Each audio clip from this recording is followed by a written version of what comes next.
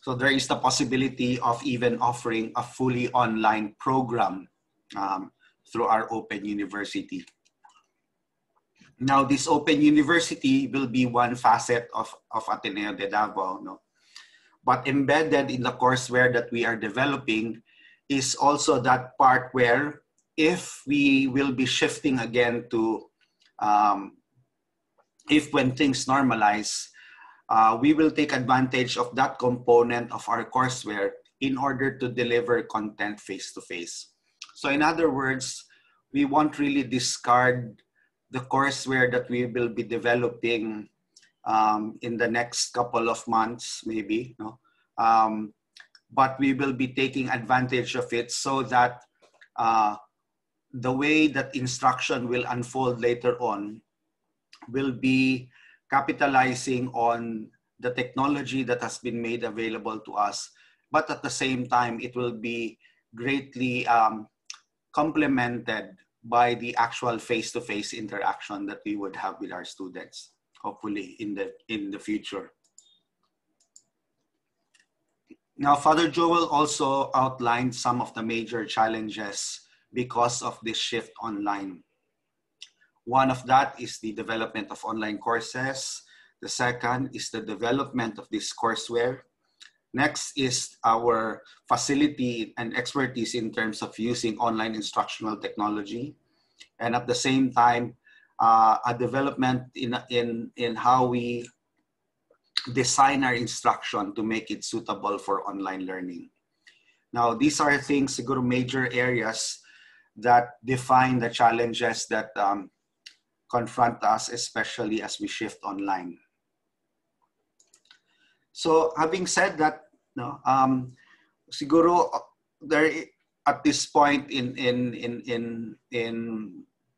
the school year, parang we would see that there's really a pressing need to develop courseware.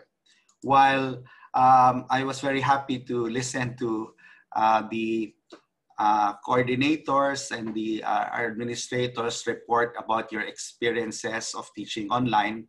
Some of it were very encouraging, and I'm quite happy to hear that, you know, we're making the most out of the situation that we are in right now. No?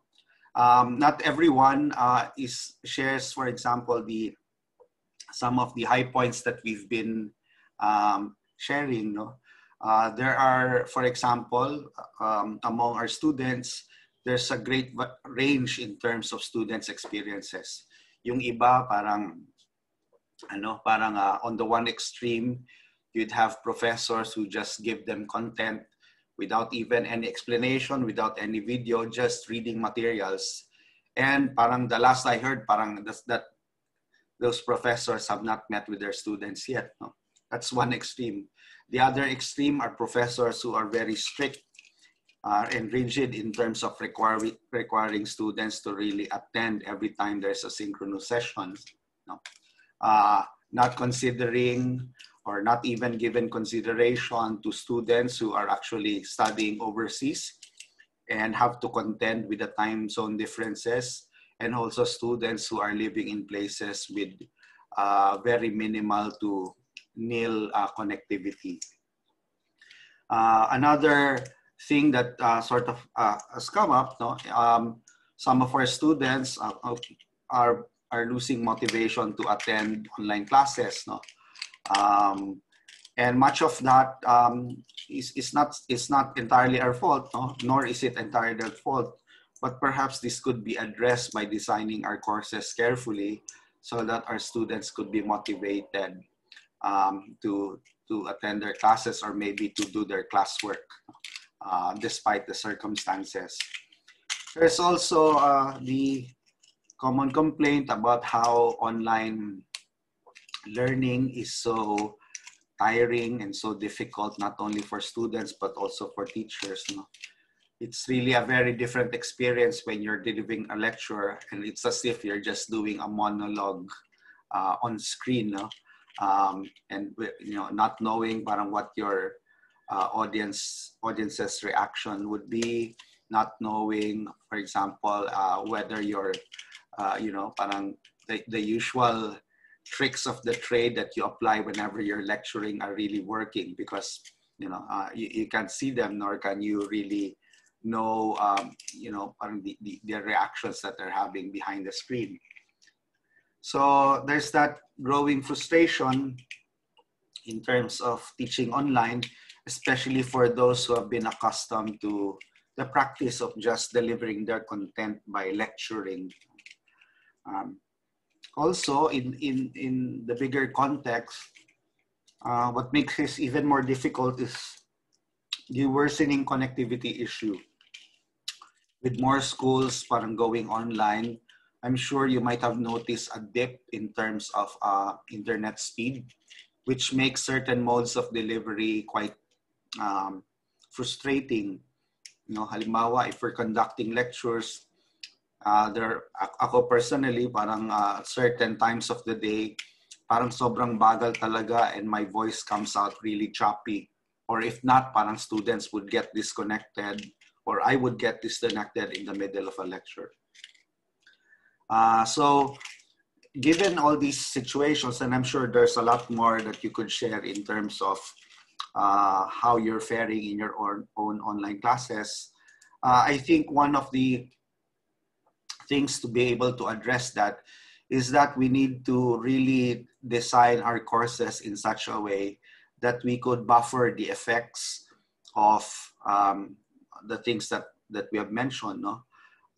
That if we are able to design our courses well, then maybe we could develop more asynchronous classes instead of relying entirely on synchronous classes, and so on and so forth. So given that need, I think our priority at this point is to develop courseware. Let me just define what courseware means. Courseware is really the software that contains the content, the way it is being taught, and of course the strategies that are being employed in order to teach that content. And all of that, as you can see in the definition, is in that software. So currently, the main software that we're using in order to do all these things that we're doing in an educational setting is through our LMS. So when you take all these things together, the technology that's made available for us to teach online, and at the same time, the courses that we design and the content that we prepared that we have prepared and that we have uploaded through the software, all of that becomes courseware. But courseware, the key to building good courseware is not really in terms of the technology, but in terms of instructional design. Here we have a very simple definition and often cited definition in the literature from Roderick. It says that instructional design is, well, the art and science of creating an environment where you bring a learner from a state of not being able to do something to a state of him being able to accomplish something. So in a sense, parang instructional design is not really a foreign concept to all of us. When we are strategizing in terms of how we could teach a particular content online, in effect, we're also employing the methods of instruction. No? We're trying to design our courses in such a way that it would be more motivating for students to learn. But the thing about instructional design is that in the context in which it was first used, that is in the context of developing software for training people, instructional design is really providing people not only with a scaffolding in order to help them learn, okay, with minimal teacher-led instruction, but for learners to go through an experience where the environment facilitates and even motivates them to learn more. So that's a rather tall order when we think of how instructional design is really at the core of how we can put up our courseware online.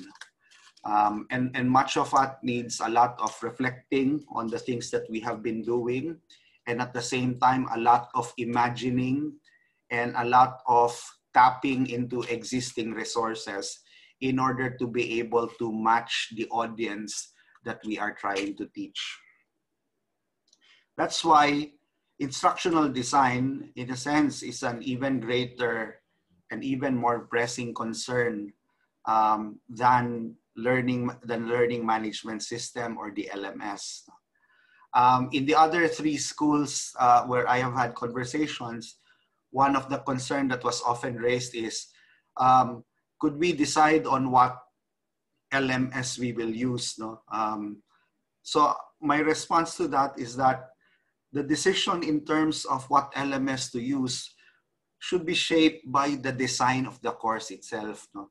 And that is why we will see, because of the design of the course, that certain learning management systems will not be able to support the kind of design that we would want our courses to have.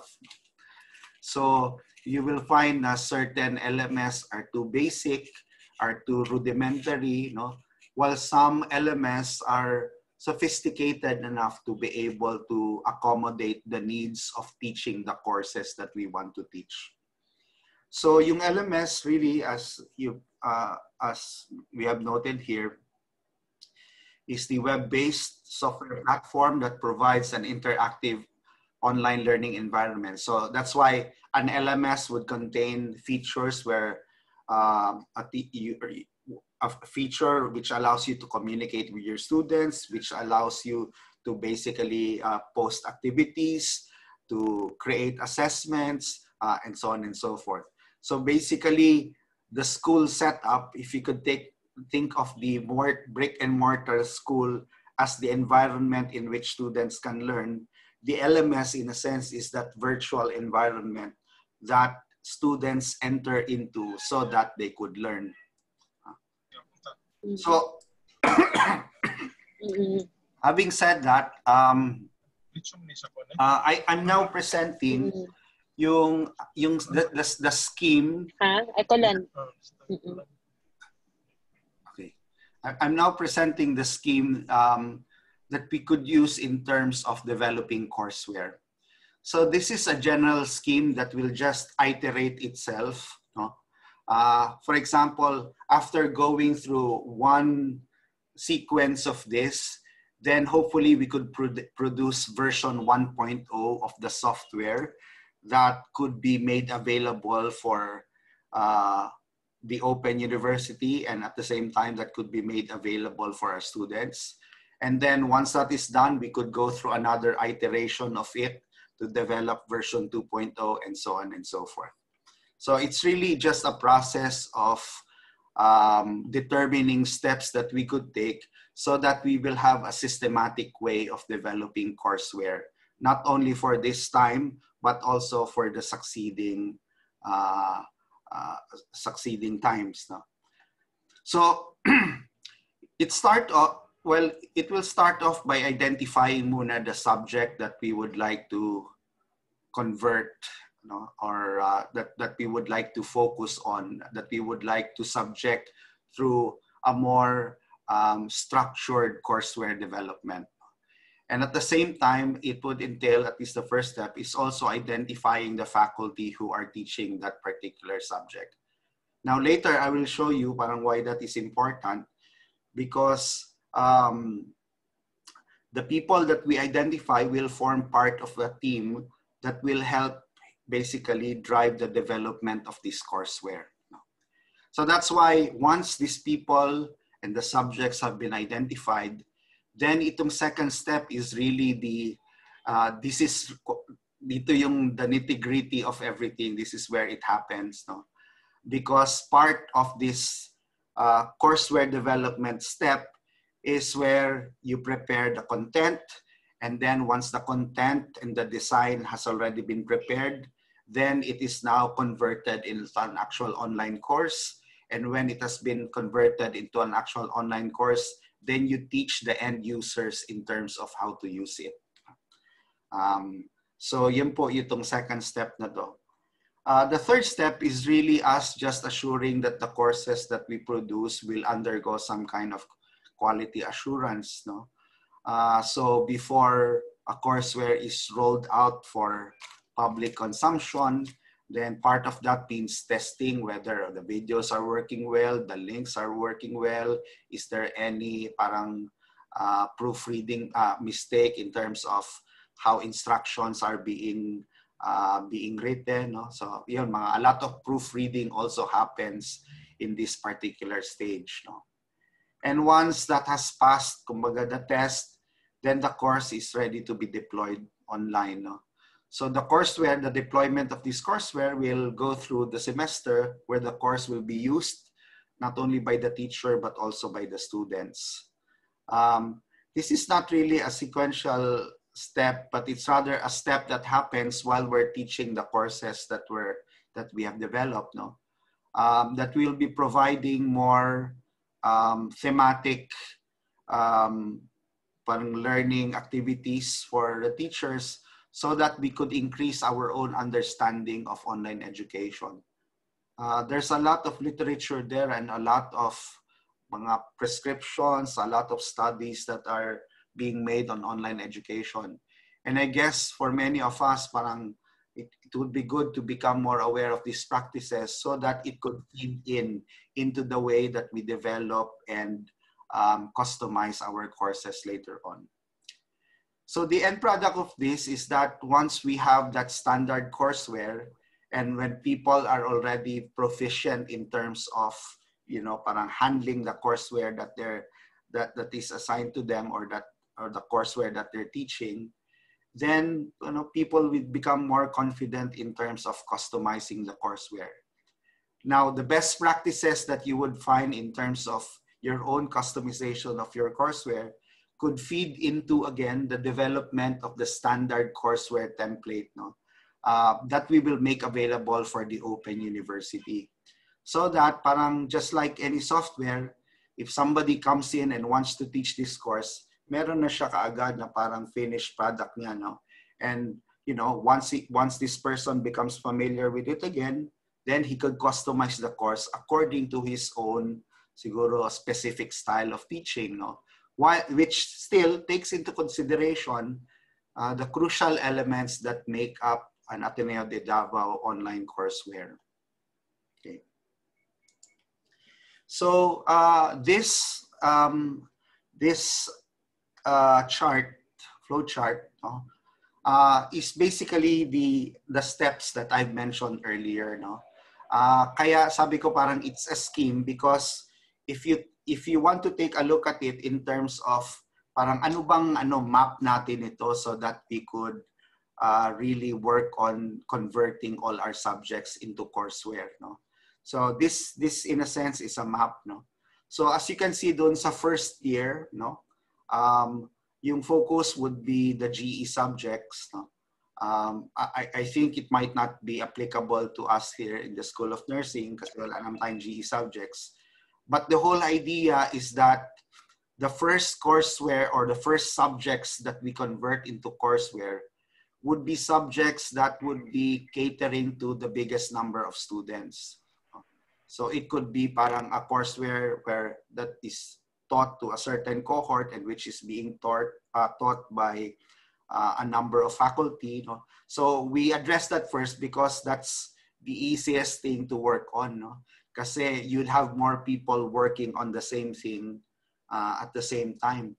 Now, if you go down the line, eventually the last phases of that initial courseware development would be the professional subjects which cater only to a single section, which is being taught only by a single faculty.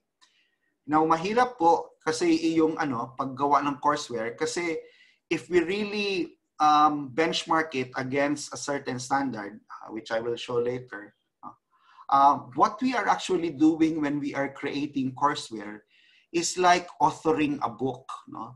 And that's why the courseware that you develop with your peers parang could be like a shared authorship, no, in terms of the courseware.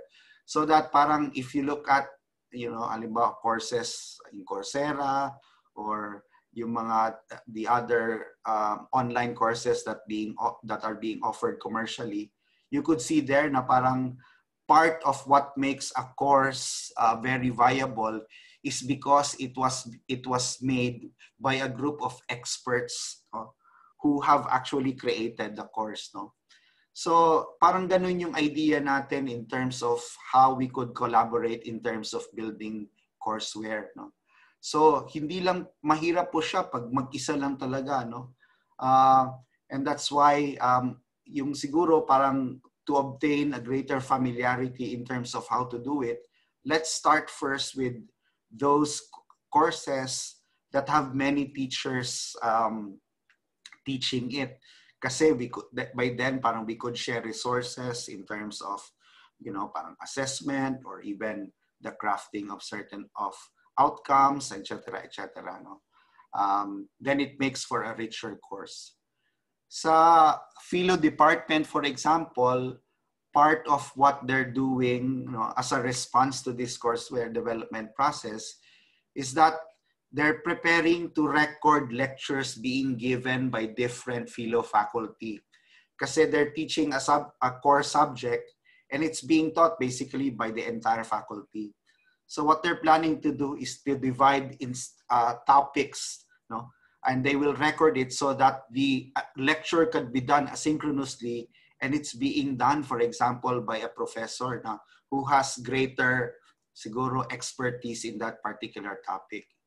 So in a sense, parang it's a win-win for teachers and students.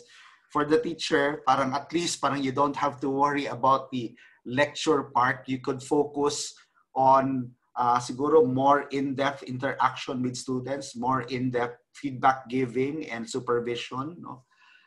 For the students, they have the benefit of listening to the wisdom of the many professors who are actually teaching the same subject. No? So in a way, parang it's a win-win situation as well.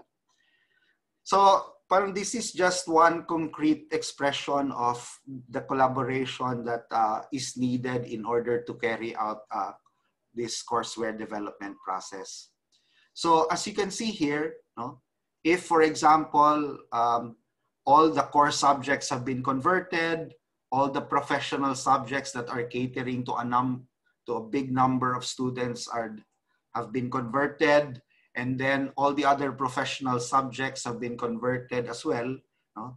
By the time we finish with all these phases, no, then perhaps we could already say na parang we could truly offer a fully online program. No? So that expands the reach of our university. No? It could be courses that could be viable, especially for those who are not in the Philippines, or in line with our own vision and mission, we could offer these courses even for those who cannot come to Davao in order to study. But at least they could learn that in the places where they are right now. Kaya part of what we're doing in terms of courseware development is being supplemented by our advocacy for internet connectivity. Kaya si Father Joel, along with sila Dr. Sese, sila Raul Lumapas, no? They're working with the ICT, they're working with students in order to highlight really this advocacy. No? Because yun nga, parang this courseware will really be supported by that infrastructure. No? Parang it will be, they will really complement each other. Okay. So if this is the scheme in terms of how we will be developing, kumbaga, the bigger map in terms of how courseware development will proceed, let's take a look now at more specific process in terms of how we could actually do it. Our approach to developing courseware is based on literature which highlights the advantages of a team-based online course production. So kaya sabi ko parang it's going to be a collaborative effort, because part of producing online courseware as a team means that we will be defining roles in terms of teams that will be working on their courseware. No? So parang this is moving away from the idea na yung parang lone ranger ka in developing your courses. Now, some of us would be able to do it quickly, no? But if it is going to be a really solidly built course, then it will really need a collaboration with other people so that it really becomes a real quality course. No? However, in the literature, parang there are potential issues that could arise. No?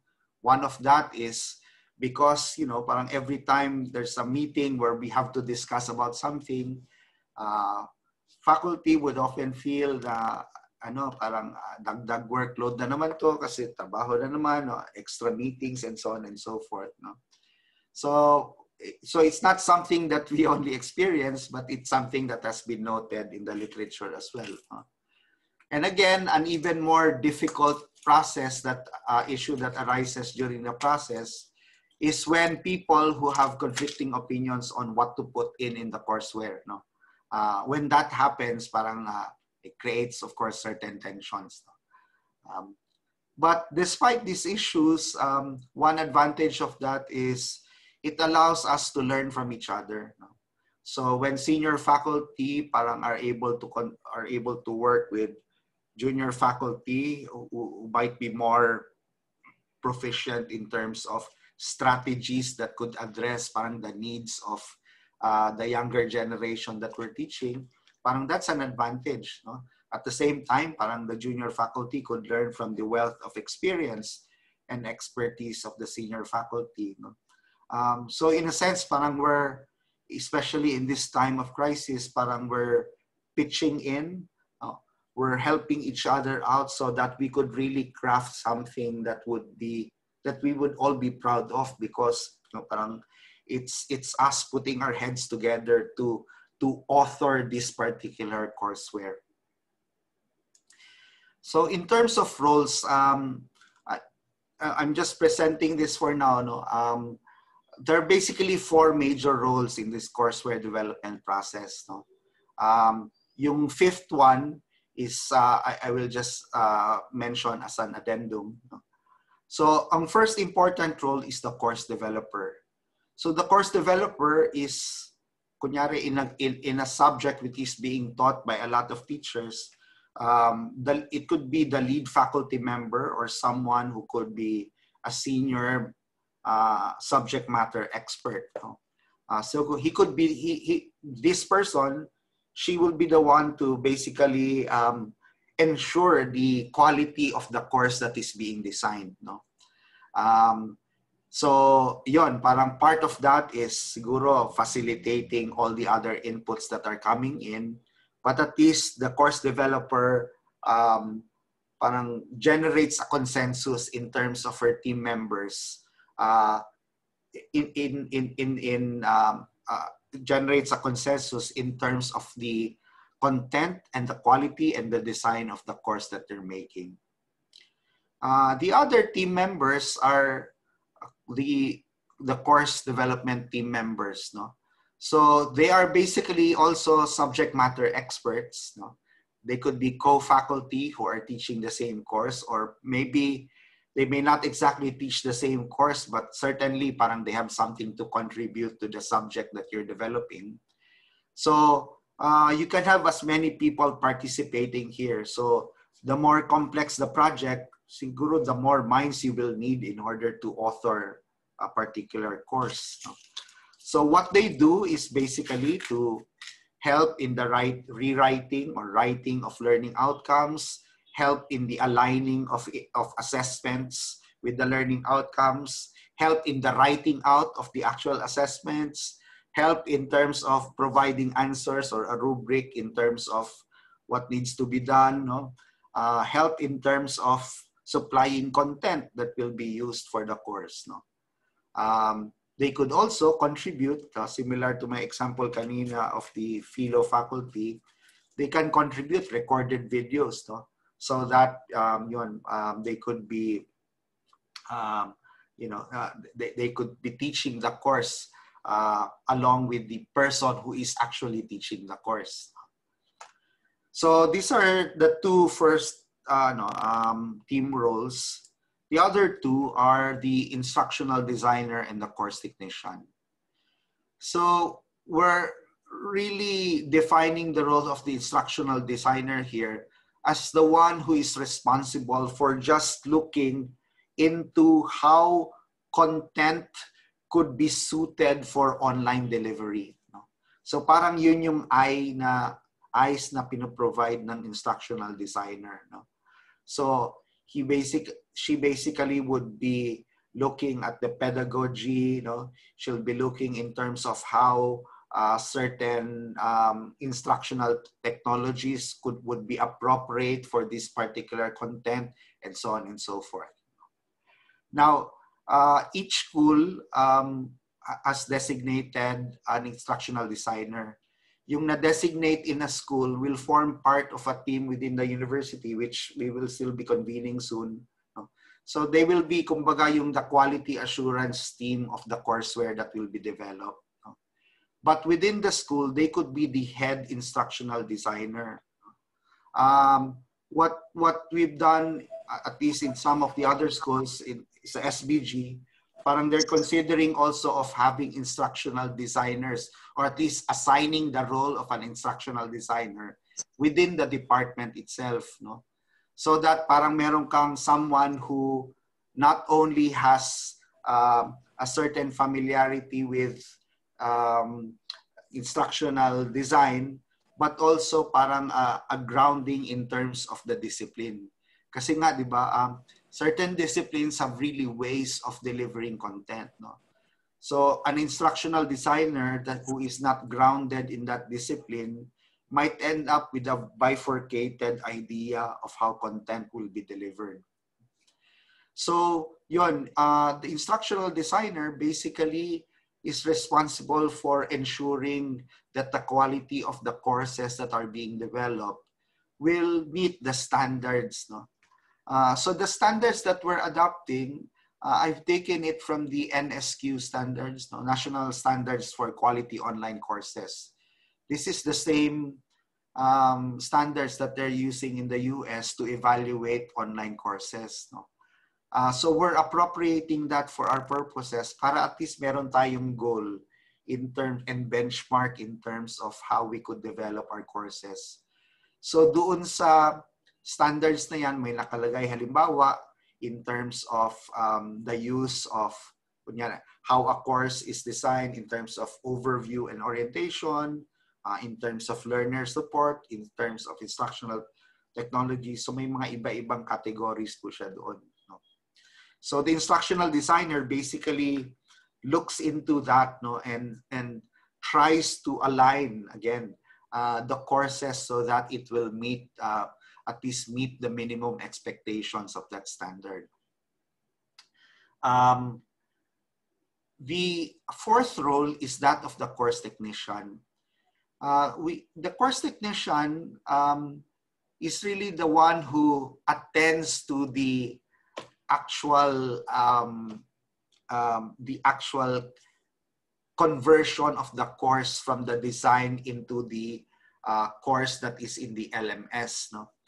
So, but what we've done here is that one of the things that we have proposed was that if there is enough faculty, halimbawa in a particular department or in a particular school, parang somebody who could be course technician could be, for example, deloaded for the entire semester, so that ito na yung focus niya, parang really working with, parang the LMS itself and making sure that it's all up there, no?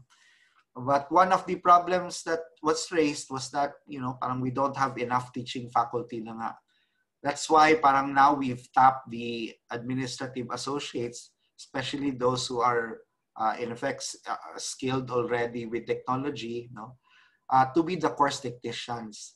So ang ano po dito is that yung concern ng faculty is just making sure that you've designed the course, you have all the content ready, but in terms of building it sa LMS, hindi nyo na problemahin because the course technicians will do that.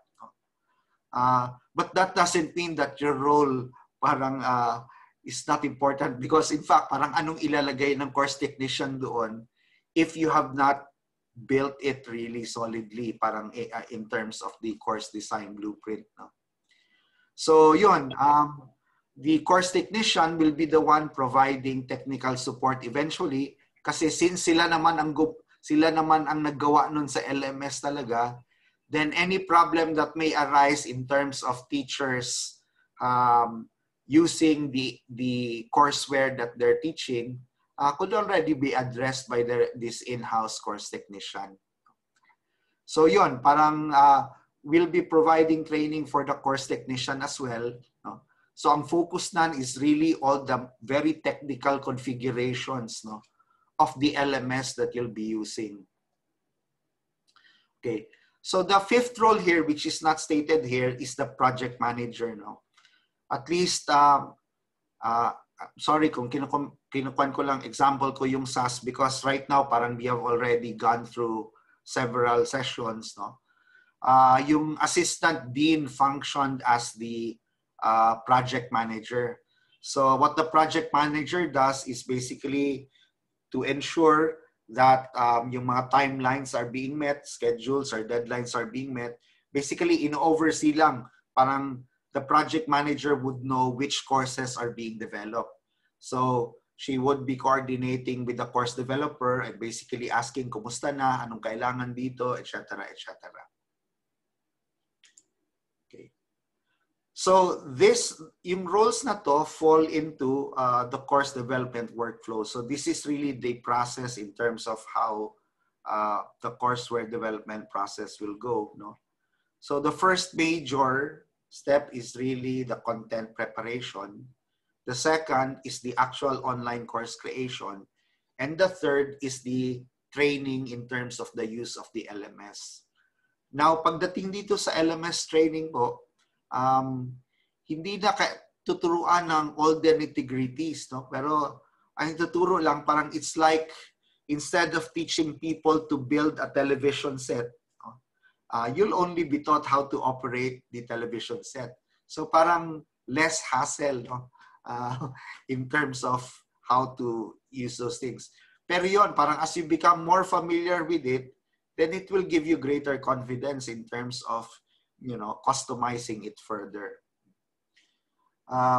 Each of these steps will have parang 3 sub-steps. No? So what is required in order to start the process and a description of the process itself, and then the expected output from that particular step. No?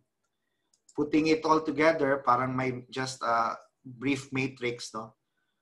It's just basically, again, another map. Kung yung kanina, it's the overall map of how the courseware development project will go. Ito, yung sa actual creation of the course, no? Ito naman yung parang a more specific, a more detailed roadmap. No? I basically put it all together. No? You could imagine how it is going to be done by looking at this chart. No? So, to start the content preparation process, no? Ang kailangan talaga is that you have all the materials there, no? Everything that you have so far. If you have the course pack, if you have the textbooks, if you have the copies of the quizzes or the exams that you've made, if it's all there, then it will be easier to begin the process, no, of preparing content. So what that course development team members will do, along with the course developer, is basically to review learning outcomes, to review assessments, to review even the rubrics or the grading system, and then also the content. Kung may mga kulang, pag may mga gaps in terms of what is needed to really build the course, then part of their role is to create that, no, so that it could be covered. No? So while they are doing that, the instructional designer here coordinates with the course developers and the team, no, and basically tries to post them parang mga process questions, no. Halimbawa, kung ito parang of course the instructional designers will guide them in terms of suitability, no. Halimbawa, you're giving a very dense material, no, and you expect students to accomplish it within this period. No? So ang instructional designer takes into account principles of, parang how online courses could be designed, no? In order to reshape, halimbawa, how we would traditionally teach those subjects. No? So yon, parang the instructional designer is really the bridge between the subject matter experts, that's you, and also parang the technology that we'll be using. No? So once that is done, their work is done, no? The output of this is really the course design blueprint. No? So when we're building a house, diba, we need a blueprint. But this one, for the course technician to build the course, kailangan nandoon na lahat yung kumbaga, nandoon yung plano in terms of how it will be sequenced, nandoon yung content that will need to be uploaded, that will need to be encoded, so that nandoon yung materials na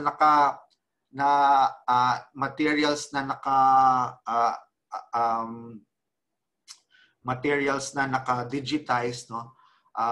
And so parang parang all that the course technician will have to do is just to upload all these things. Sorry. Yung graph po is blurred. Sorry, I will share na lang a PDF copy of this later. Hindi ko pa alam kasi I'm using Canva to present. It does not allow for zooming in. Or either that or mahina talaga yung internet connection.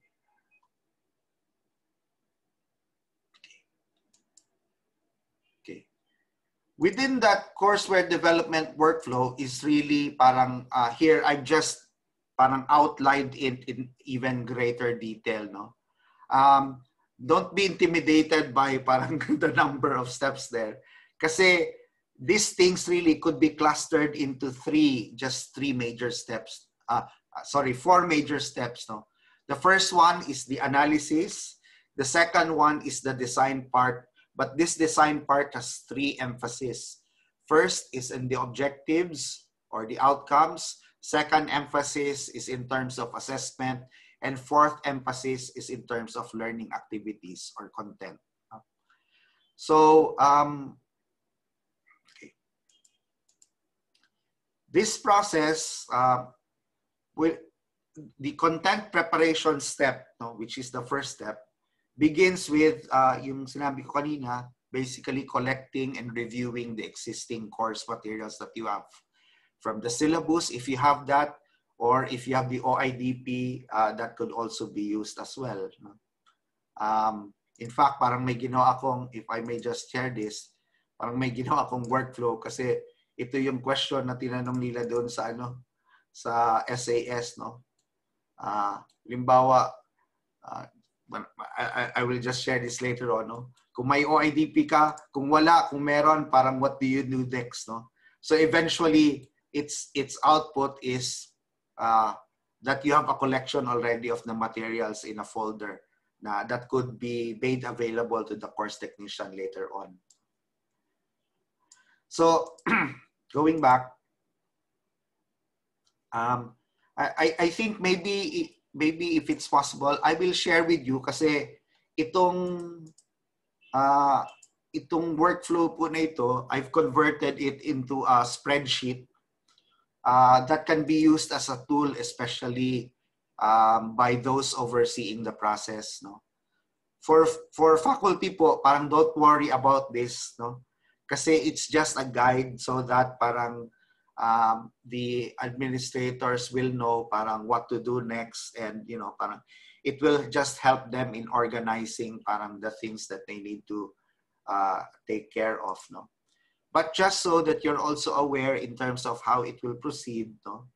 So yun, parang the first part is collecting and collating the materials that you currently have, no? And then the second part is going through a needs analysis process. This is where the analysis part comes in, because based on the model that we're also adopting here, no? Yung ADI model, no? which is really a process that is quite robust in terms of designing online courses. No? Being able to get a sense of your target audience and at the same time an analysis of your organizational context is very important in shaping the decisions that you will make in terms of how you're going to design your course. No? So in a sense, you can think of this parang in the Ignatian pedagogical paradigm as the context phase. No? So we're contextualizing the redesign of our courses by looking again at where we are and looking again at the audience that we're trying to teach it to. So after that phase, you have the part where you basically discuss and finalize the course topics and the learning outcomes. So kung meron ka nang naisulat po na learning course outcomes before, that's good. No? But now, ang next phase is really looking at how you could chunk this further so that if you're going to teach it according to modules, parang each module would have its own learning outcomes. No? So yun, later part po yun. This will be part of parang the training that we will be offering, no? So that parang we'll become more aware, no? So that even in our own courses, even if it's not subjected to this, no? Parang at least we get a sense of the best practices that could work for designing online courses. So this part of the content preparation workflow results at least in a first draft of your blueprint. So the first draft basically would give us siguro a branching out of the course learning outcomes into module learning outcomes. No? And at the same time, parang defining the sequencing of the topics that will be taught. No? So again, kung meron ng syllabus, parang that's already a leap ahead. All you have to do is just to review it. No?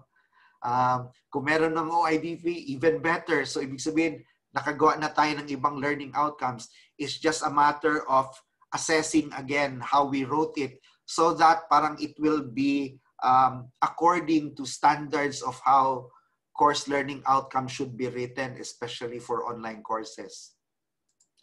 So the next part here, once that first draft is completed, is yun, parang a discussion therefore of the assessments that need to be aligned with the learning outcomes. No? So parang it's a matter of deciding, especially if we're collaborating, ano ba yung app na assessment for this particular outcome and so on and so forth. No? And it's a matter really of aligning. This is where design is important because if it's very clear that our assessments really address the learning outcomes, then students will have a better grasp of where they could locate themselves in terms of learning asynchronously. No?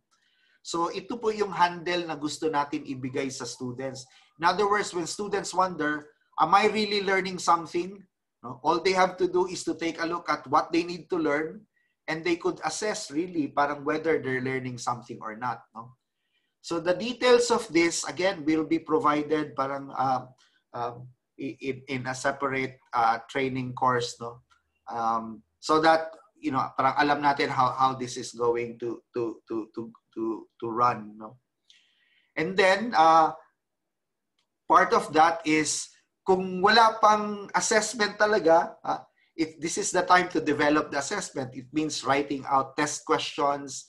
It means, if not writing, at least collecting test questions, collecting the answers, no?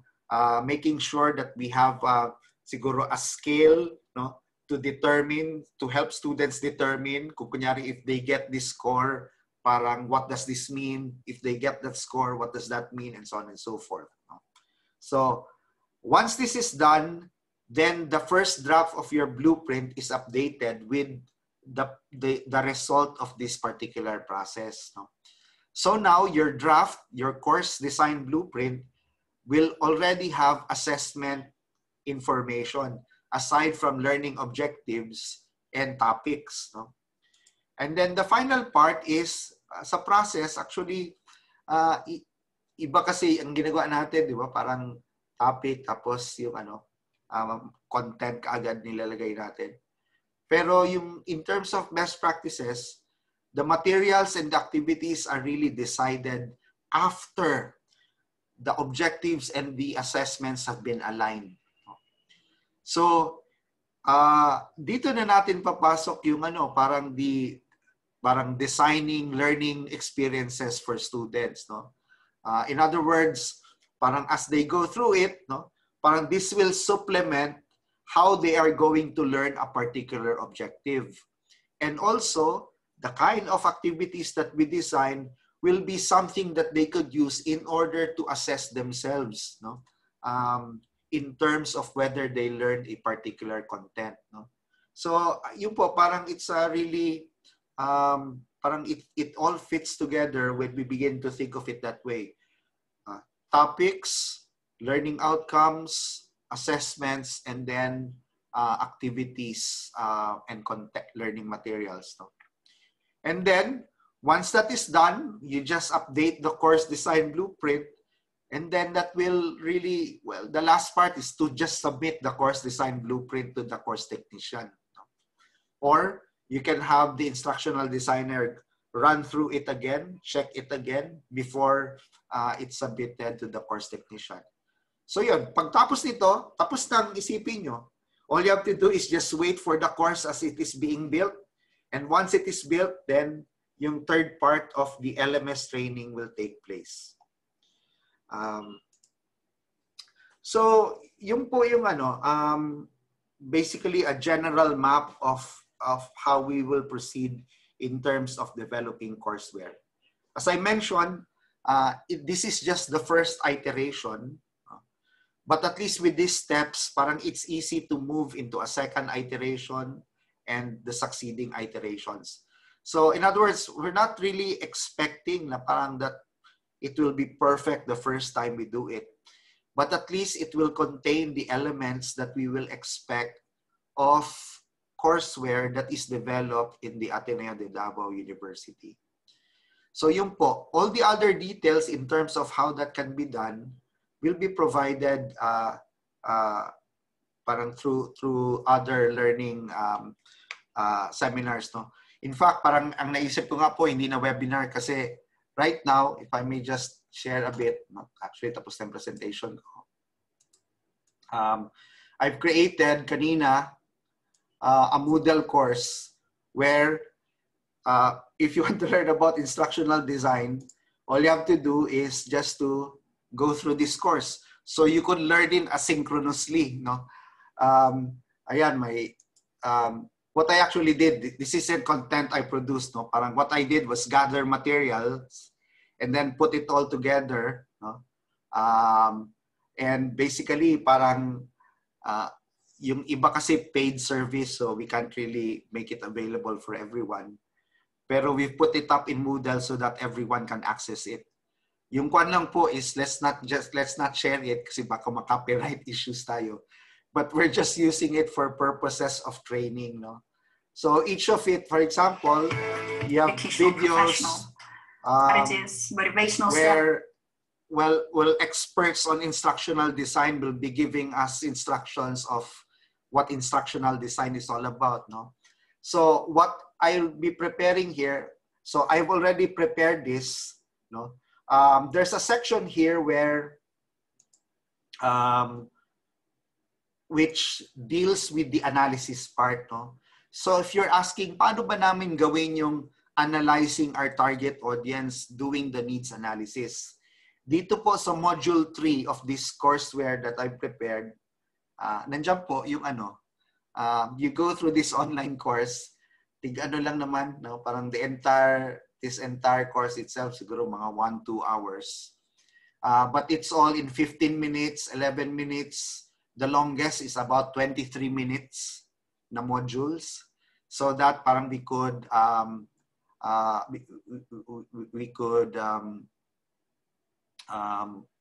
least educate ourselves about it as well.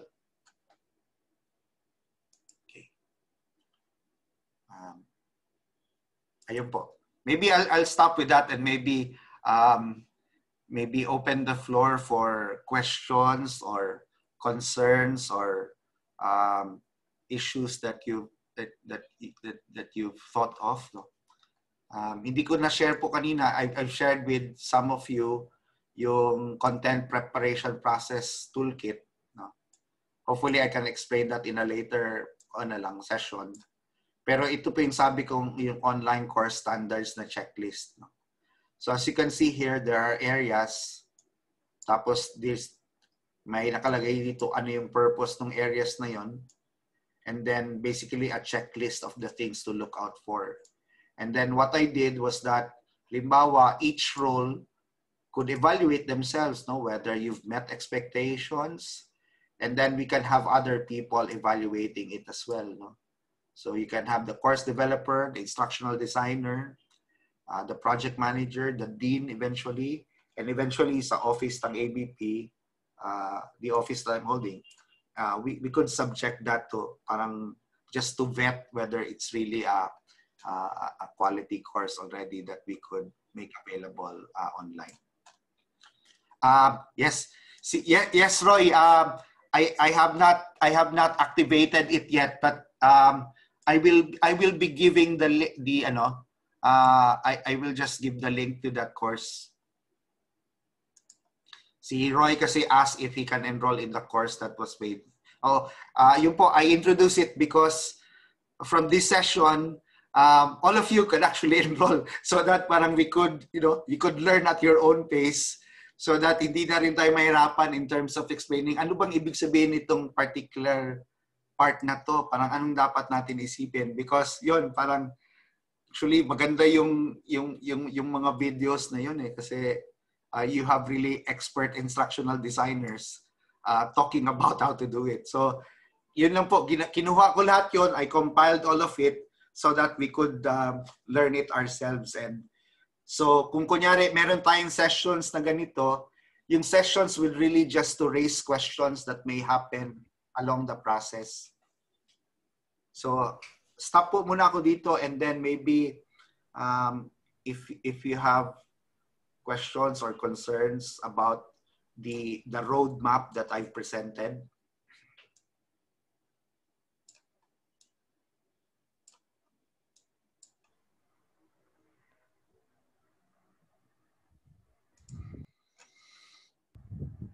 Father, I have a question. Yes, Melba. I'm Melba. Hi, hello. Hello, Father. This seems to me that the courseware is for a future open university that we are going to have in Ateneo, right? I have two questions, by the way. So does that mean that the teacher who will do the courseware will receive royalties for this? Because this is another job. That's right. The courseware that the teachers will eventually author, we will be discussing yung ano na yan, kasi if it will be made available, for example, for us as part of the university's offerings, then that's something that katulad yung ginagawa nila in other universities, kasi may authorship ka talaga of the courseware that you make available online. So but that means parang that it should really be originally created content, no? So parang as we go along the way, no, parang the more proficient we are in terms of that, then that could really be parang a real authored courseware, no? And we could discuss parang concerns pertaining to royalties and intellectual copyright and so on and so forth. But yes, that's a direction that that we will eventually take. Because if that is not going to be given royalty, then it can be sold to other schools and other programs. In that case. Number two, Father, I have been waiting for the training on instructional design from the very beginning, because we're doing classes. And right now you have mentioned that we will be having instructional designers, etc., etc. I do not understand that, because basically when we do our lessons, we should be trained how to do instructional designs, precisely because we know our content better and we understand the students better. We understand the need, and I don't understand why not all of us are going to be trained, because we are both the instructional designer. Before we shall deliver, we should also know how to do the online strategies, teaching strategies. And at the same time, I guess the technicalities will be embedded in the course, because precisely that's the main difficulty that teachers are having at the moment.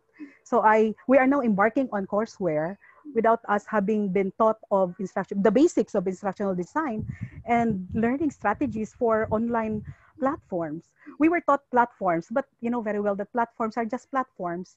The way we try to deliver teaching will also matter a lot on the effects of these to our students. That's precisely why a lot of students would complain, because a lot of teachers do not know what are the different and the varied strategies to do and to use.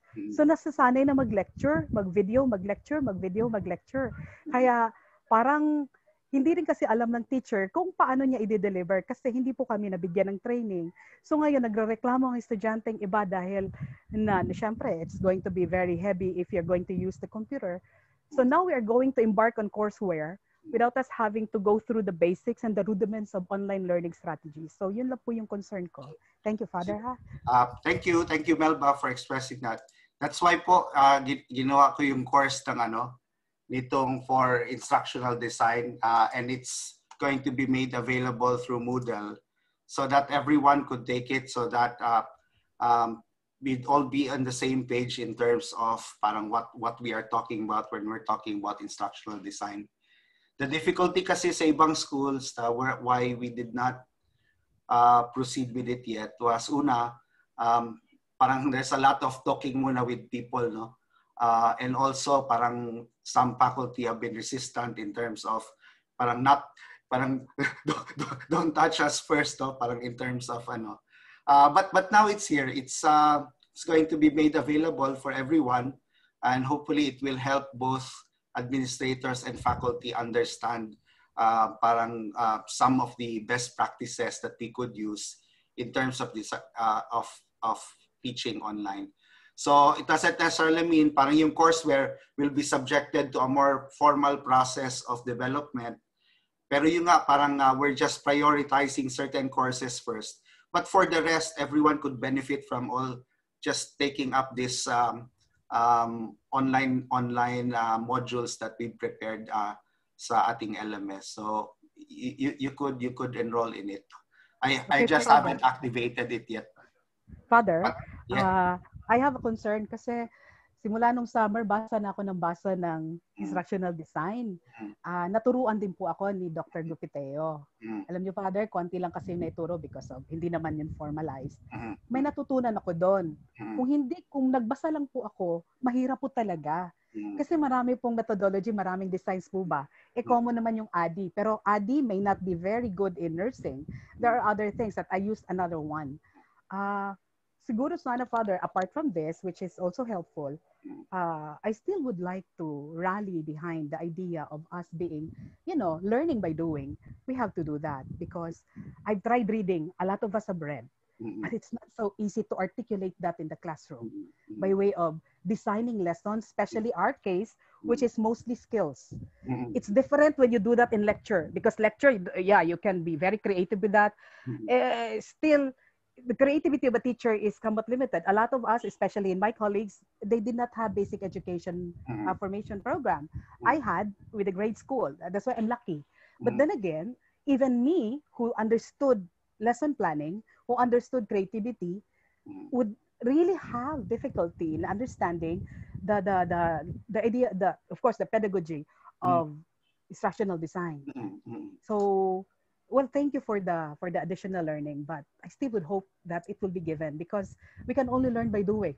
Sige. Exactly, Father. Yeah, thank you. Thank you, Melba, for that suggestion. That's why parang we're doing this conversation with the schools kasi nga parang each school would have different needs, no? And I'm certainly hearing you out parang in terms of what's needed. So we have here parang something which could help us give the basic principles. Pero there are still some things talaga which are quite specific in terms of how we could develop our courseware, no? Which hopefully will be the theme basically of the kind of courseware that we will develop. Parang is something that needs to be discussed and explained further, no? But in terms of yung the general understanding of best practices, ganyan. Nandito sila sa mga the courses that we'll make available through Moodle, no? So yon, maybe we could set schedule siguro for it, no?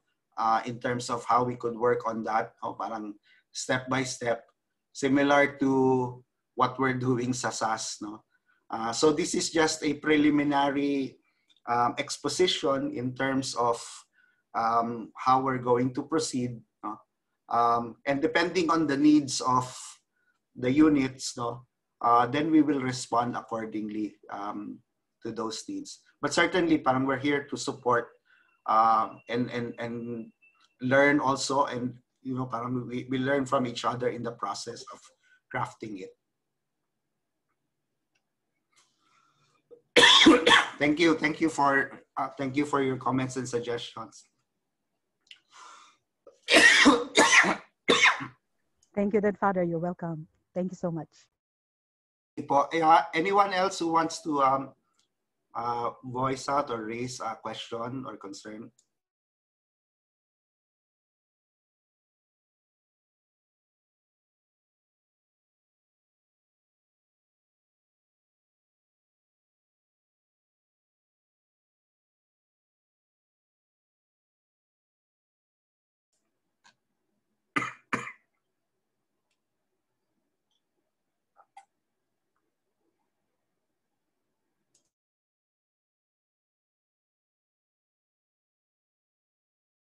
Father, pwedeng mag-ask? Go ahead, please. Kailan po kailangan i-materialize, Father, itong courseware natin? Kailan talaga po yung target date mag-start and ang target date po, Father, para matapos po yung lahat? Yung what we prioritizing right now po is the GE courses, the core courses. Okay, Father. Okay. So, for example, for certain schools that don't have GE courses, halimbawa, ang SBG is thinking na, well, galing na ako sa SBG kasi kanina, they're thinking of starting with some courses that are catering to a huge number of their students, no? So, they'd want to start it, no? Pero at least for the second semester, ang gusto lang na is yung version 1.0 of the GE courses. At least meron tayong pandon, no? And then we go down the line in terms of the other courses that will be subjected to the process. But that doesn't mean that you cannot proceed. You can start if you decide to, no? Yung timeline halimbawa ng SVG kanina, they said na parang during the second semester, they will use that semester to start developing their courses. Pero yung ang priority mo na ngayon is GE and core courses. Okay. Thank you, Father. Oh, thank you.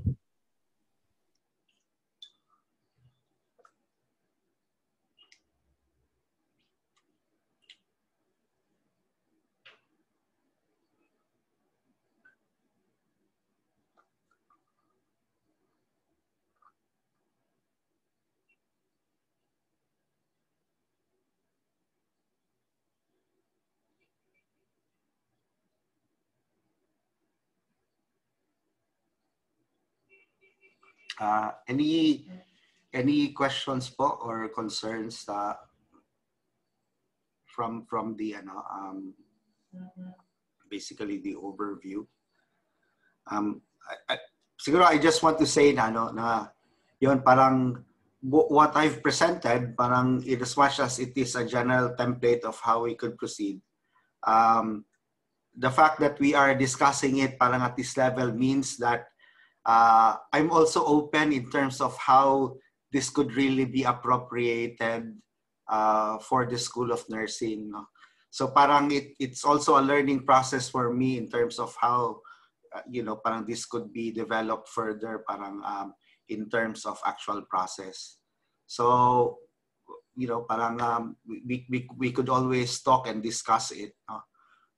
So that parang the course development process will really be something that's quite unique also for the School of Nursing, kasi nga recognizing its uniqueness also as a school.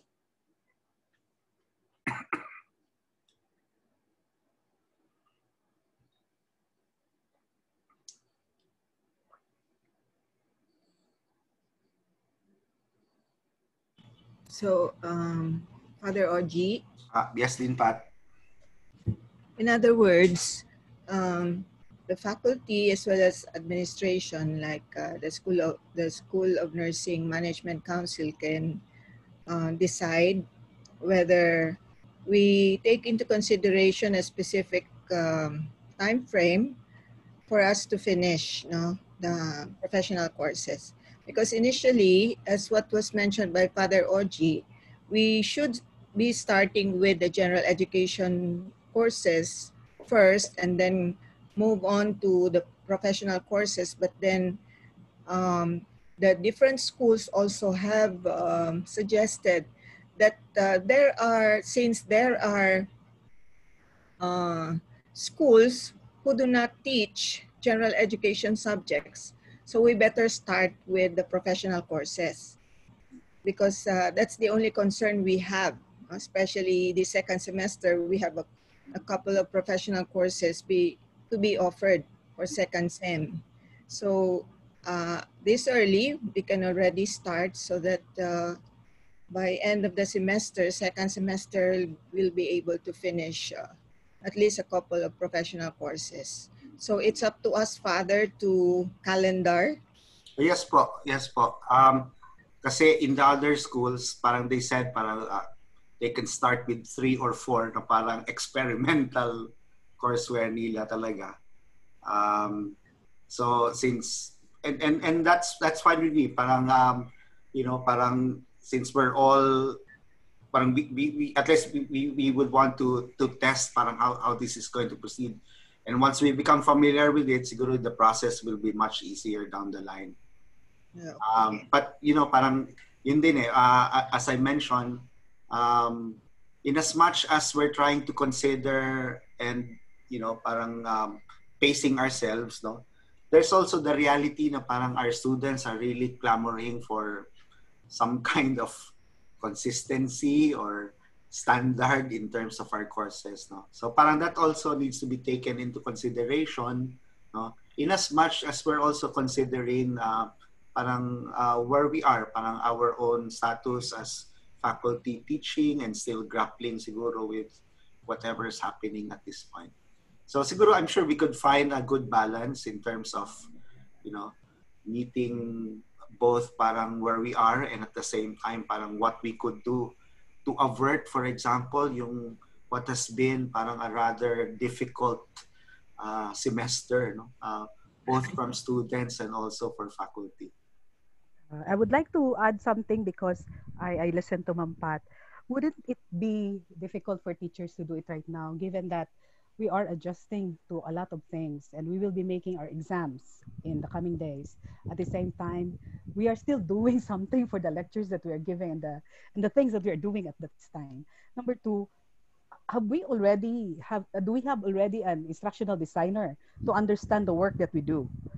Because that is very difficult if we're going to do that and then we don't have an instructional designer, or we are not trained to be instructional designers of our work.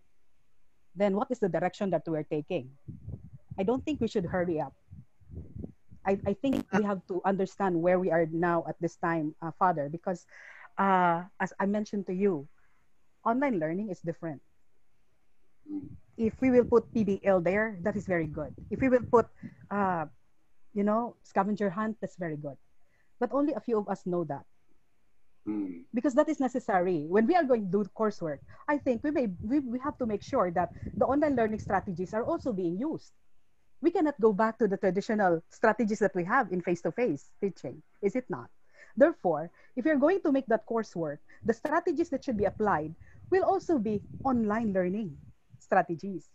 PBL, the scavenger hunt, the treasure hunt, or whatever. These are just few examples. So I would like to ask, do we have an instructional designer who will teach us? Because if we are going to make our coursework for this courseware, Father, while the source is, the content is from us, we should also understand how we're going to deliver this. Yeah. We have an instructional design. That's why there's a template that we're proposing, that would contain and shape parang how courses should be developed. So we have that instructional design. So what we're considering now is really parang the preparedness of halimbawa certain faculty or certain subjects for it. Surely there are some who feel na sige parang we're willing to undertake this. Some might feel that parang we're not ready yet. No? But it's a matter of identifying kasi nga parang in the context that we are in right now, there's also that consideration of, parang our students feel that we're not really delivering what we had promised. No? So we're trying to do what we can in order to, as I said, parang perfection really is the enemy of the good. Might not be perfect, but there's the assurance that we're doing something about it. And we are doing something about it. That's why, yun nga, parang along the line, this is, as I said, my initial presentation, no? But the steps in terms of how it could be done, parang it's all, we planned it. In other words, parang we know what to do to be able to move us from this point to that point. So yun, parang, but once again, parang yun, we're listening and we're hearing out parang where people are at this point. Pero at the same time, yun, parang siguro, and encouraging others also to think of, parang we place it in the bigger context. No? So that's why it's really a matter of finding parang what would be the right balance between, parang what we need to do, where we are at the moment. No? Surely we cannot, parang be paralyzed. No? Surely we cannot just go ahead and not think and just go and do it without really knowing what to do. But as I mentioned, parang there's a plan in terms of what we can do, and we'd like to find ways to be able to just accompany people to move towards that direction. So yun, parang naman siya, and I think parang within the schools, parang I think you're better placed to be able to discern parang which seems to be the right balance for it. So yun, parang a balance siguro parang in terms of parang where we are all coming from, what situation we find ourselves in, where we're heading. Father, if the students felt that, you must know that the teachers felt deprived as well. I've been hearing a lot that for students do like this, like that, but not so much from the real expectation of teachers that we will be taught the proper way to teach. So at the end kasi parang kami ang nabiblame dahil hindi naman kami tinuruan paano magturo eh. Yeah. That's why parang, I hope you understand that is where we are right now. Yeah. We in a sense parang that's true. Parang we all jumped into this, di ba? Kaya nga ngayon parang we want to support everyone parang in terms of that kasi parang when we shifted parang we really jumped head on into this, no? And unlike others na parang who had time to sort of prepare for it, although hindi pa nga sila talaga din that prepared. This time parang we have something to be able to help teachers with the courseware that they have. So yun, that's the only thing siguro that I could say. Parang I understand where we're all coming from. I'm teaching 6 classes, and it's difficult to be teaching 6 classes. And I think magaling ka na, Father, naghihirapan ka. Paano na lang kami? kaya nga parang di ba we just want to help everyone parang how to do it. So parang and I'm sure parang this is not the only parang solution to it, di ba? Marami pa ngang pwedeng ways eh, no? But given what we have and what we can do, siguro parang to just slowly move towards it. Yeah. Si Lyra mentioned, Father, internet allowance nga wala pa kami. Well, yeah, I don't know. Akala ko po meron binigay na internet allowance, but you know, I don't know parang how to Part-time po siya, Father. Part-time. Part-time po. Hindi ata part-time. naasikaso. Opo. Okay. Sorry po, I cannot answer some of the questions because I wouldn't know yung setup. Parang what I have been mandated to work on is really, you know, helping out parang yung how we could redesign our courseware.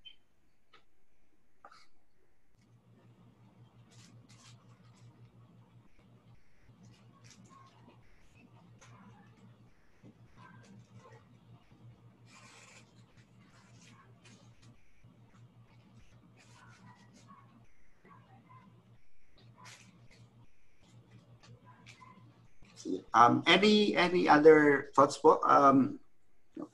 It's good that we're having this conversation so that we could, you know, really talk about things. No,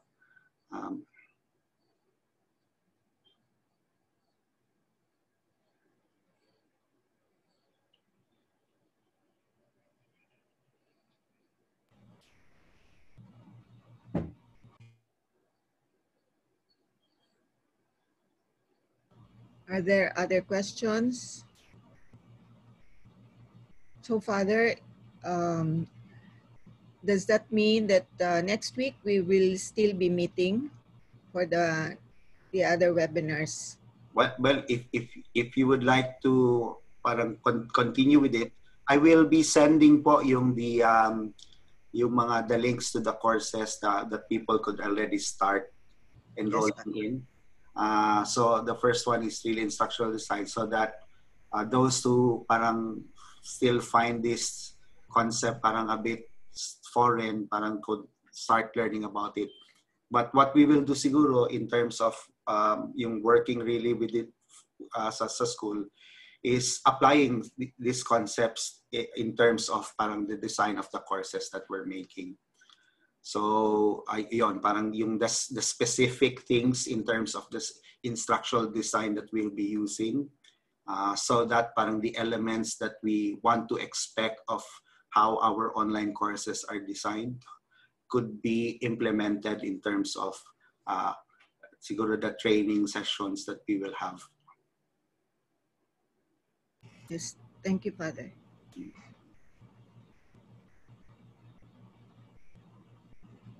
So mag-set na lang po tayo din Pat ng date if everyone's amenable to it, no. You know, so I don't know parang how you will decide on your own timelines, no. But it would be good to know siguro parang what you intend to do, so that we'll know parang we could pace ourselves accordingly depending on what you feel would be most apt given your situation sa School of Nursing. Yes, Father. We will do that, and we will involve some of the faculty members who will be part of the team also, so that we will all agree with the timeline that we will present to you, and we'll make sure that it will be out as soon as possible. Sige po, sige po. So whatever you come up with po, we will accompany you along the way. So, and then yon parang as we go through the process, parang let's make it a learning process so that we could refine further what we're doing. Yes. I often, si Dean Pat said, we say this many times, pero yung image po natin talaga ngayon is we're building the bridge as we're crossing it.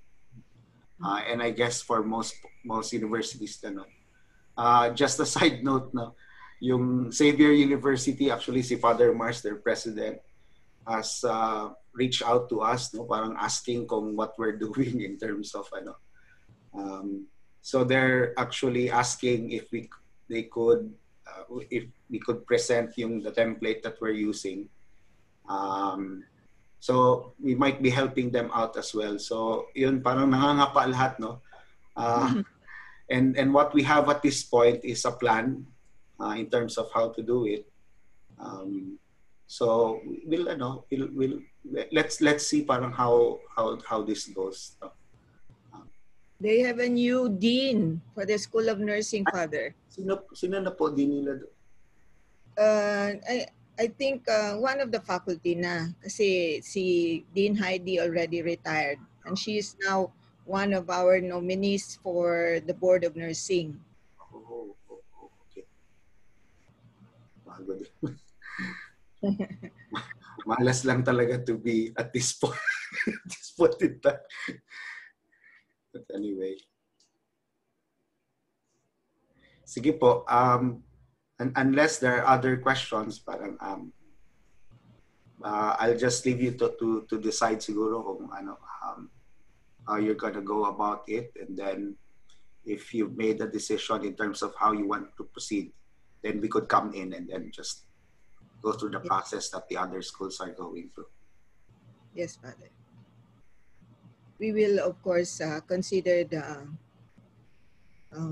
faculty in terms of preparing the calendar for the School of Nursing.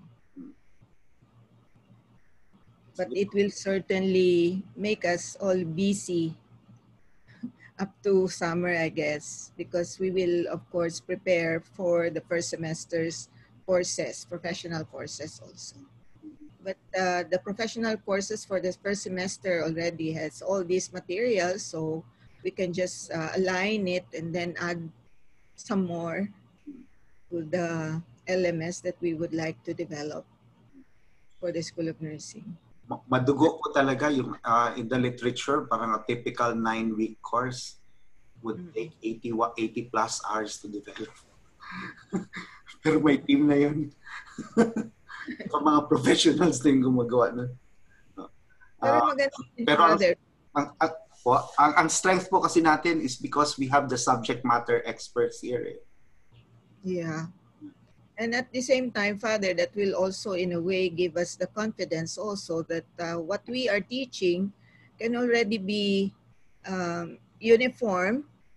We will all be consistent in terms of delivering quality nursing education because it's going to be a contribution of all the experts in the professional course. I mean, you have such a roster here, no? Parang, yes, Father.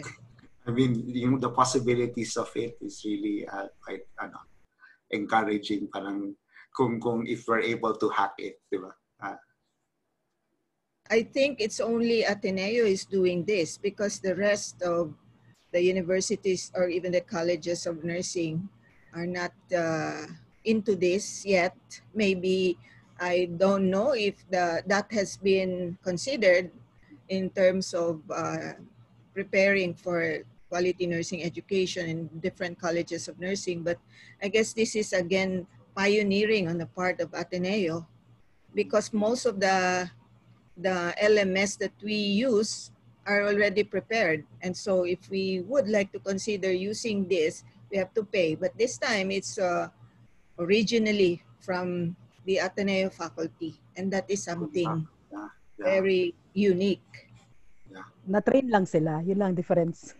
Na-train sila ng ID Father. Kasi the CHED kasi nag-sponsor ng mga seminars coming from different schools.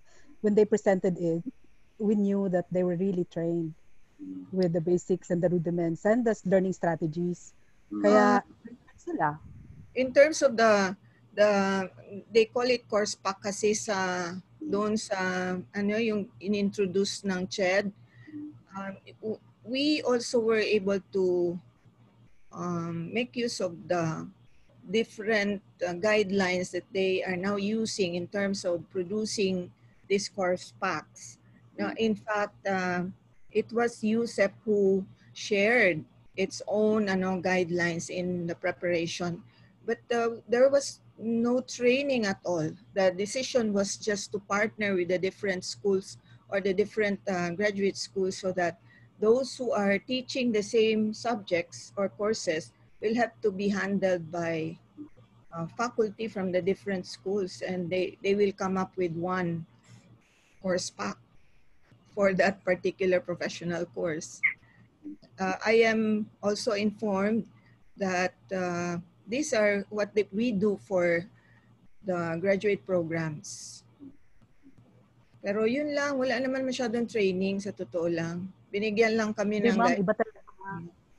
Yung sa mga sa St. Luke, sa Santo Tomas, kasi nagbigay sila, nag-present sila kung paano nila ginagawa. It was really different. Kaya medyo yun yung hindi namin na-experience.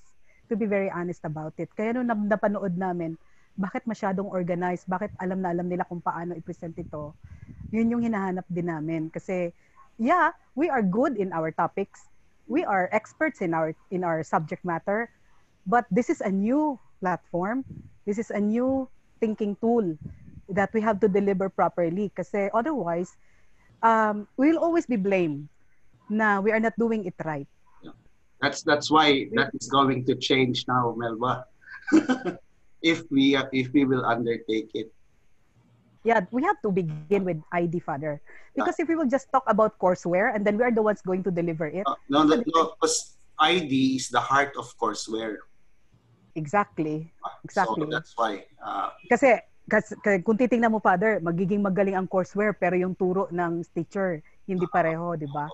Parang iba pa rin.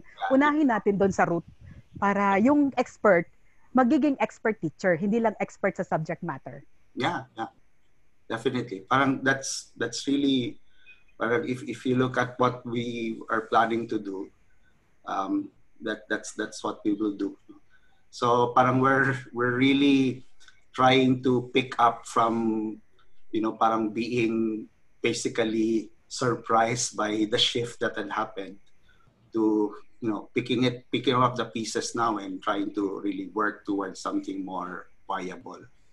So hopefully, hopefully we could all work it out, with everyone. So far, Father, to have the positive effect. Sa mga students naman namin, nakaka-cope naman sila based on the changes that we have seen in them. So mas maganda siguro kung mas marami pa tayong methodology para mas maganda naman yung effect afterwards. Pero salamat sa lahat. Yeah, I mean, your experiences parang count very much in terms of parang helping others as well. Parang think through other strategies, no. But we will show parang how yung the heart of it, no. And the nitty-gritty parang is really, I mean, all the other details parang are tangential, pero yung parang we do recognize that without good instructional design, parang our own online education will crumble. So we will provide that kind of scaffolding to help our teachers as well. Thank you. Okay, thank you po.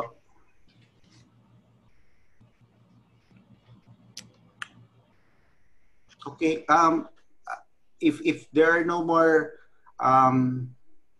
comments and suggestions, no, I will just wait for Dean Pat's signal parang as to how we could proceed next, no.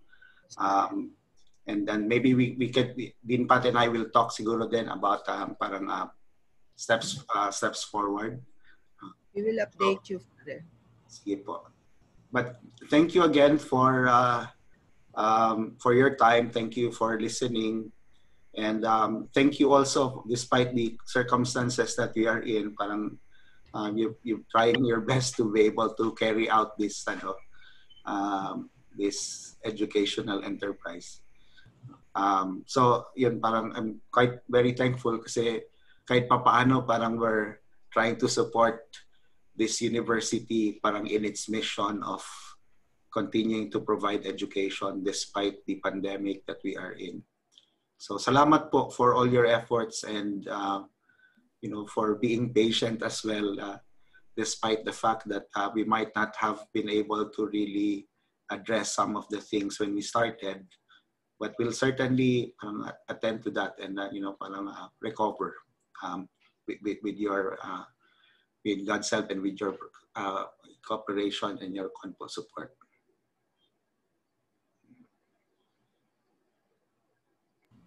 Maraming salamat sa inyo, Father Oji. Thank you po. Salamat din po to everyone. Thank you po, Father. Father. Salamat, Father. Thank you po. Thank you, Father. God bless. God bless. Thank you po. Thank you, Father. Safe po lahat. Salamat sa tanan. Bye po. Have a good day. Bye-bye. Have a good day, friends. Bye-bye. Bye-bye. Bye, everyone. Bye-bye. Bye-bye. Bye-bye. Bye-bye, Apple. Bye-bye. Bye-bye, Father. Bye po. Thank you. Father, gimingaw na gyud ko sa imo si Apple ni. Oo, gani. Dugay na kita. Wala nagkita, Apple. Lagi, uy. Isa naman ni Father, uy. Ikaw, kumusta naman ka? Mauga po na ni Father, naglisod og lakaw og baktas. Ay, Kaya akong tiil di ba sa una, Father, because of my diabetes. Oo. Karon medyo maglisod na gyud og lakaw, Father, uy. Pero siguro pag wala na COVID, kay na dungagan ni kay wala na kay ko exercise, di man ko kagawas og diri po sa balay murag nalahi ra gyud, uy. Asa gani dapit sa inyo, ha, Apple? Matina, pangi, Father. Pangi, dito sa taas. Ay, ikaw, Father, pero maminti lang gyapon ka sa school o gagawas-gawas pud ka, Father? Well, karon baya nag-quarantine me kay si Father Tony nag-positive baya. Lagi. Pero kumusta naman siya, Father? Okay na. Okay man siya. Dito man siya na-quarantine sa Mamay Inn. Nakadumdum ko katong recollection dito ba sa kain. Ay, oo, tama day, Father, no. Lagi na. Ay, tama day, no. Kay nundampod ko. Sige, Father, take care always. Hope to see you soon. Bye-bye. Salamat, Father. Bye-bye. Ipabalhin kita namang sa Father Tony kay supposedly nasa ikauban sa room. So nakuha si Sir Bong. Ay, salamat, Roy, ha? Kay ibalhin na. Birjud ka ayo to nga nganong paris-paris sa kwarto. Unsa man to nga. Actually, Kwan, sinwerte na gidaw yan, Father, kasi ang uban gidaw anak upat pa sa isa ka kwarto. Ha? Mao ba? Napindot sa kuha. Yeah, ang pindot sa kuha, kuha po ginta to kung dito siya gidala sa mental. Yun daw ang pinakamagandang facility. Na accommodation. Asa sa mga asa dito sa mental ang facility. Katong sa UP ata banda, katong sa UP. Hindi ko sure basta wala sa mental ata. No, mao tong gwapo dito ang accommodation. Tagando mag-ilugay dito kung nay magpakuan. Si si Sir Bong actually na siya ata paryente pud nga na COVID. So dito pud maganda ra nga sabi ni Sir Bong. Okay. Fortunately, di man gud na dala si Father Tony. Unya wala man goy hold kay ang SPMC, dili man gud under SPMC, that's under City Health Office. I see. Ang mga so fun. At least napabalhin si Father Tony nga siya lang sa isa ka room. Yan. Salamat. Nga lang wala pa lang aircon doon. Dahil ito nagkwan kamo dai nang itag paagyan.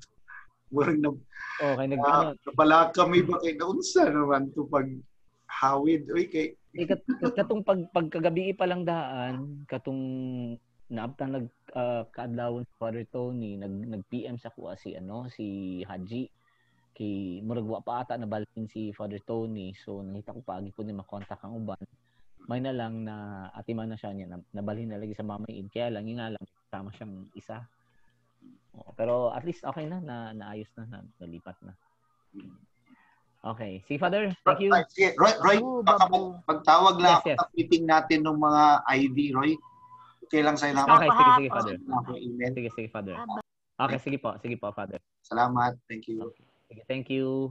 Bye-bye. Bye. Nel, thank you very much.